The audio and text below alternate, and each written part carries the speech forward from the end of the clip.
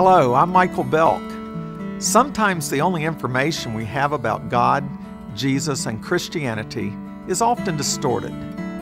We may know Christianity from our childhood, being made to sit still in church for hours, or from something we have seen on television. Others may know nothing at all about Christianity. My desire is for you to put aside any past ideas you may have about Jesus and simply listen to what He has to say.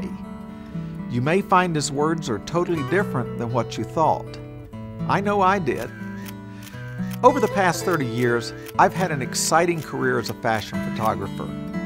Yet during that time, I sensed that God had an even bigger plan for me. Several years ago, I felt God asking, "What are you doing with all that I gave you? The time, the talent. Are you using it all for yourself? Or are you sharing it with others?" It was time to answer the question. So I put my career on hold and began to pursue a dream I believe God put on my heart. The dream was to create an exhibit of fine art photographs that would depict many of the messages I believe Jesus came to share with us over 2,000 years ago. Then I would display them around the world.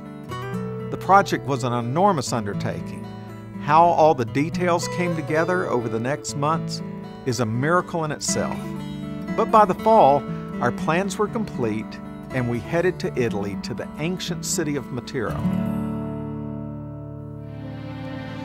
With an amazing Italian actor in the role of Jesus and a cast of more than 100 extras, a production company from Rome and a film crew from America, I set out to create the images that would become Journeys with the Messiah.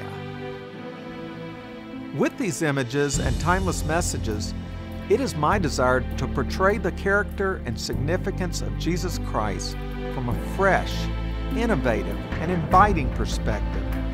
And it is my prayer that they will ignite or reignite a passion in you to know more about Jesus, who is accepted by many as the Messiah, the Son of God.